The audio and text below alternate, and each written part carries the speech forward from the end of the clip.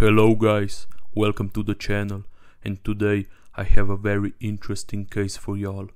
We are going to be discussing how a very toxic and negative ideology caused a man to go insane and commit one of the biggest mass shootings in the UK history. But before we go on, please like the video and subscribe to the channel.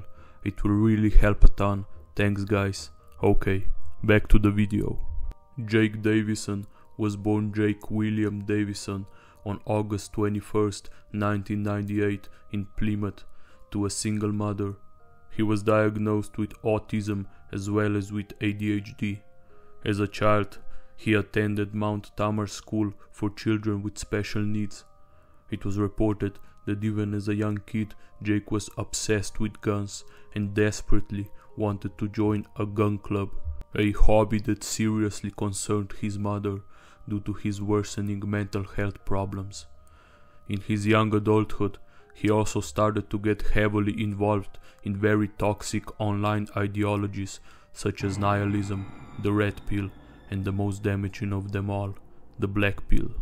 The black pill suggests that if you are not a model-looking guy, aka a Chad, you are doomed for life in regards to getting a girlfriend and settling down. Given that Jake had severe mental health problems at that point, he started to heavily blame his looks for not getting any girl and even hating his mother, the result of the red pill ideology promoting the hatred of women.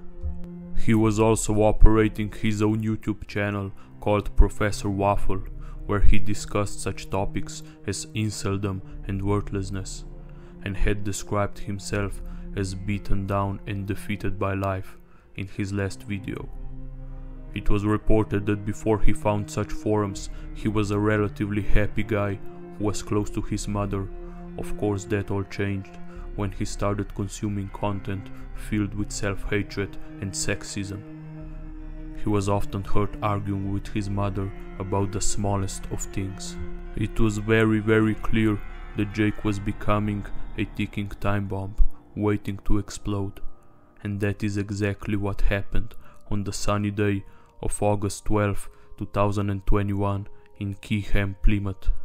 Jake and his mom, Maxine, had a very serious argument, of course, about his negative beliefs towards women, but something in his head just snapped that day, because during the argument he went for his shotgun and shot his mother to death.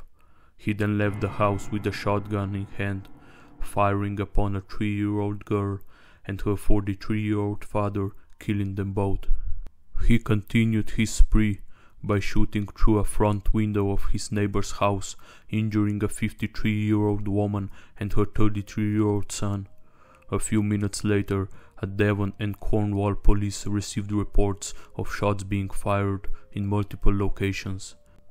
Jake kept going, killing a 59-year-old man at a nearby park and a 66-year-old woman outside of a hairdresser salon.